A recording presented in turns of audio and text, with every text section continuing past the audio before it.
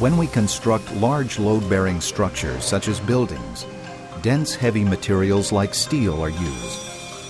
Nature, on the other hand, uses cellular materials. And now we have discovered why. A relatively new class of materials called metal foams offer significant advantages. First of all, they are light.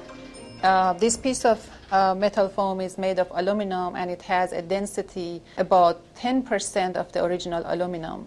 On the other hand, this type of closed cell metal foams, when you put it under loading, it can absorb a lot of energy. Dr. Rabi of the Department of Mechanical and Aerospace Engineering at North Carolina State University is an expert on metal foam technology. After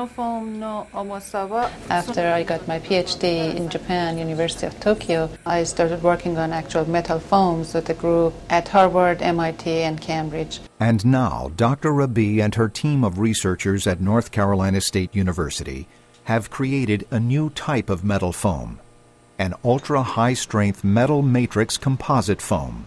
This material showed much higher strength-to-density ratio compared to any other metal foam ever reported.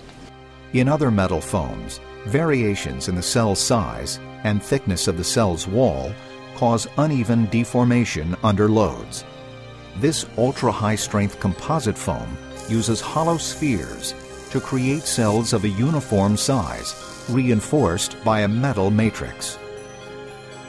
So what we have is a metallic matrix around the individual hollow spheres, and we call it a composite metal foam.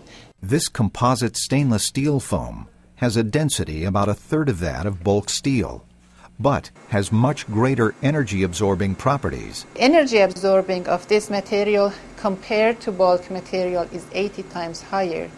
If you compare the same steel foams, it will be like about 7 to 8 times higher. That ability to absorb energy can be seen in this load test comparison. We applied 10,000 pounds on both samples. This one showed a huge indentation. All the load was transferred by the bulk material to the back plate, so you can see the deformation in it. But in the other case, the foam material absorbed the energy. You don't see any deformation much in here, no indentation here. This ultra-high-strength composite foam has numerous industrial applications. We have done some back-of-the-envelope calculation on using two of these behind the bumper in a regular four-passenger car. If you're in a car traveling with a speed about 28 miles per hour and have an accident, it will feel the same as having an accident traveling at 5 miles per hour. This versatile, impressive steel foam can be manufactured using existing casting and powder metallurgy processes. Manufacturing equipment for, let's say, casting, there's nothing to add to it. They just need to make the mold, and they can start processing. The hot press sample, we just mix the spheres and the powder, put it in the hot press, and you take the sample out. So both of these processing techniques, casting and powder metallurgy, are very easy to scale up. I'm Billy Hotelling, Director of the Office of Technology Transfer at North Carolina State University. These ultra-high-strength metal foams have improved mechanical properties that make them valuable to the aerospace, transportation, and biomedical industries. This technology illustrates the culture of innovation at NC State. By combining university innovations with the expertise of industry partners, we maximize the potential benefits for the greater public good.